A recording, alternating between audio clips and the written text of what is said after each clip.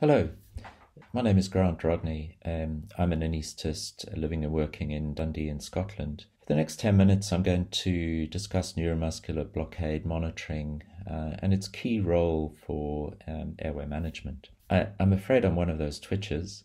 I'm also a member of the working party for the Association of Anaesthetists Standards of Monitoring with publications in 2015 and 2021 that I've been involved with. I have some images and videos to display for which I've consent, and I'm also grateful to Fanon for the opportunity to speak on this topic during the industry-sponsored symposium of theirs.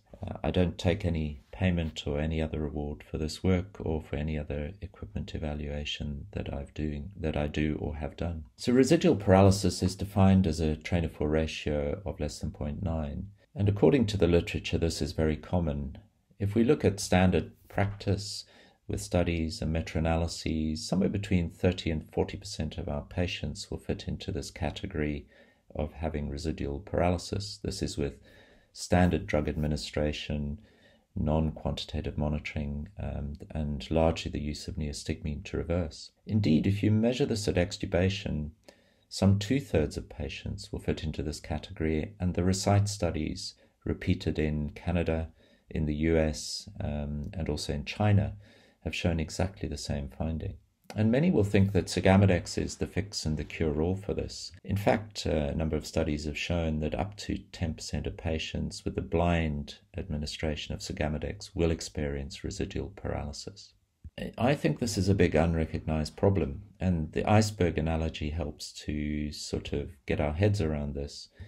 Here we have a small tip of an iceberg, but actually for many anaesthetists, for many of us, the iceberg is completely submerged. So we don't look for this as an issue, we don't see it, and therefore we don't believe that it is an issue. Numbers of surveys have shown this, in fact. This one of European and American anaesthetists, 2/3 of those surveyed estimated the incidence of residual paralysis very much under 1%. Indeed, 80% claimed never to have seen a significant case. So there's a fascinating dichotomy between the published evidence and what anaesthetists may perceive in their clinical practice. So the standards of monitoring just published a couple of months back in the journal Anesthesia have been updated, version 6 for 2021.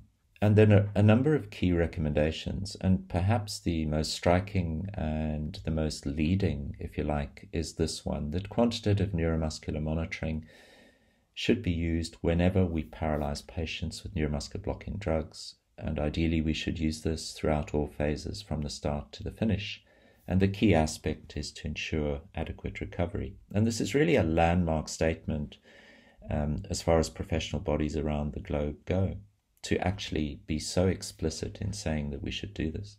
I'd like to dwell on this slide for a minute or so, which is important in relation to onset of block and paralysis and then recovery, with particular regard to the different muscle groups and their different sensitivities to the drugs that we use. So on the x-axis is the time elapsed since the administration of a neuromuscular blocking drug, and on the y-axis the percentage depression of a T1 single twitch, so the lower the percentage, the more paralyzed. If we track the white and yellow lines representing the laryngeal muscles, the diaphragm, the upper abdominal muscles, indeed the corrugator supercilii, one of the eye muscles, we can see that there's a relatively rapid onset to these groups of muscles with a generous blood supply. But the peak effect's limited and the recovery is rapid. And what this means, as we all know from our practice, is that there's a resistance to paralysis of these muscles. And we can attest to that when we intubate someone and they may cough or move or breathe. If we take point A, the black marker, where the train of 4 at the ulnar nerve is generating a response, we know that these muscles won't be paralyzed deeply. And indeed, even at point B, there may not be. We may have a train of 4 count of 0 and still have that movement, and something that we don't always appreciate.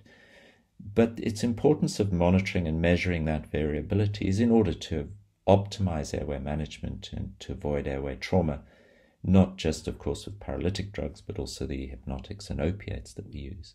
The red line representing the adductor pollicis a muscle that recovers later and slower and is much more closely related to these muscles, which are absolutely key and fundamental for adequate recovery, and which is why that ratio for recovery, which used to be at 0.7, is now deemed to be 0.9, or perhaps it should in fact be even higher. So these key publications in relation to airway, NAP4, and the 2015 Difficult Airway Society guidelines, they actually mention neuromuscular blockade as quite a key component throughout the publications in relation to normal airway practice to enhance and facilitate mask ventilation and intubation, and certainly when there is difficulty, and absolutely certainly when front of neck access is being contemplated. And the talk is a full neuromuscular block in inverted commas, and this can only be measured by actually quantifying that and measuring it to know what full actually means. So at the extubation recovery end, the impact of residual paralysis can be significant, and this will be completely unrecognized if we rely on clinical monitors or qualitative monitors, and I'll demonstrate that shortly in a video, to determine adequacy of recovery. So at quite high levels of recovery, train of 4 ratios, for example, 0.7 to 0.8, there's an impaired inspiratory flow and there's an impact on respiratory reserve. The pharyngeal muscles and the genioglottal muscles are impacted. There's a reduction in tone and a reduction in air space, with pharyngeal dysfunction and an aspiration risk that's increased at train of 4 ratios of 0.8 to 0.9. And this is particularly important in the more vulnerable patients we deal with. And indeed, even recovery to unity, a train of 4 of 1, the forced vital capacity, and the chemoreceptor-mediated hypoxic ventilatory responses have not fully recovered, and that's at unity. And NAP5 and the risk of awareness is absolutely linked, as the author said, to neuromuscular blockade, and the worst outcomes are those with patients who are residually paralyzed on awakening. So key at this point is the guaranteed measurement of adequacy of recovery, and this needs to be measured and can only be done so by using a quantitative device before we awaken and extubate patients.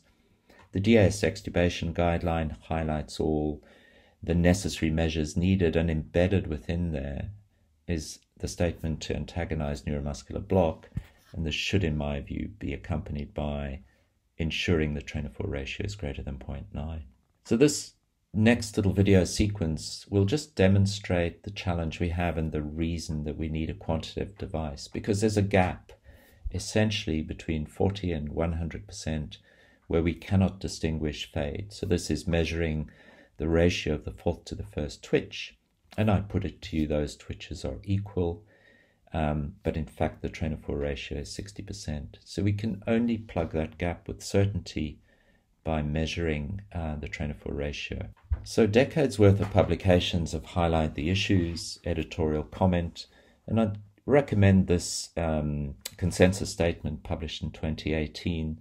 The authors write a very reasonable piece which gives very good advice on how to implement this both personally and in departments, because there is a challenge in doing so, obviously.